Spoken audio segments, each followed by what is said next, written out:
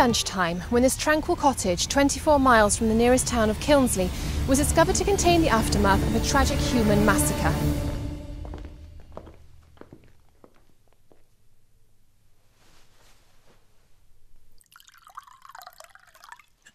Enjoying yourself?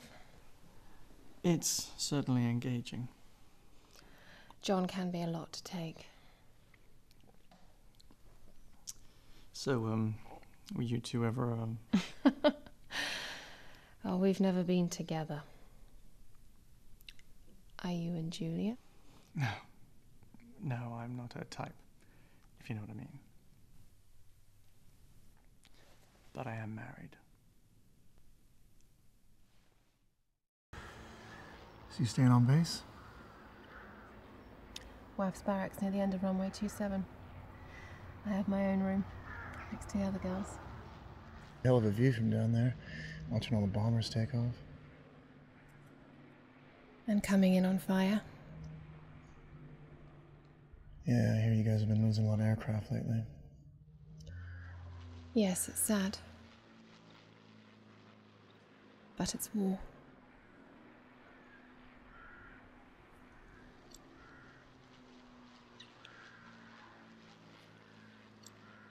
I think I should go. Maybe God just ain't meant for us to have a family yet.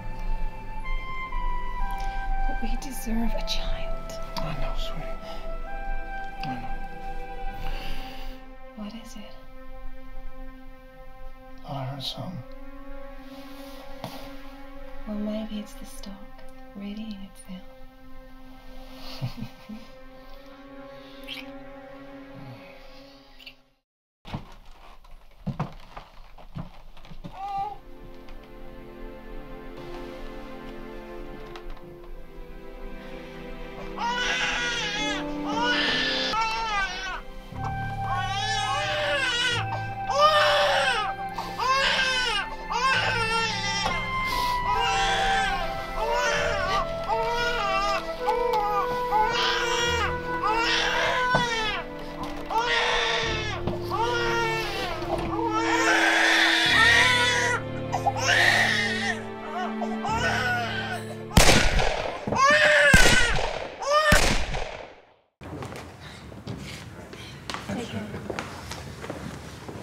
Hi, Stefan. Sorry about the wait.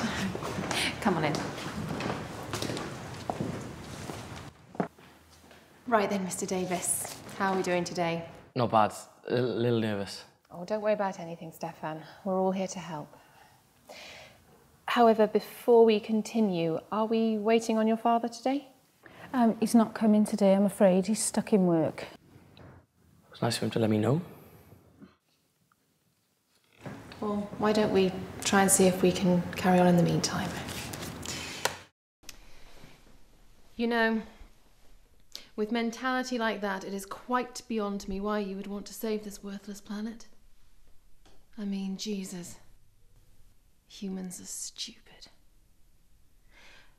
We laid it all out for them, and they still chose complete annihilation. One could almost pity them.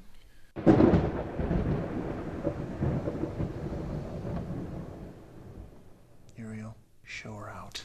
Don't bother. And by the way, after the vote tomorrow, I want you gone within the hour. You and your host of cloney cronies. I don't want to waste any time on whip rounds and farewell speeches. After all, I've got the apocalypse to start.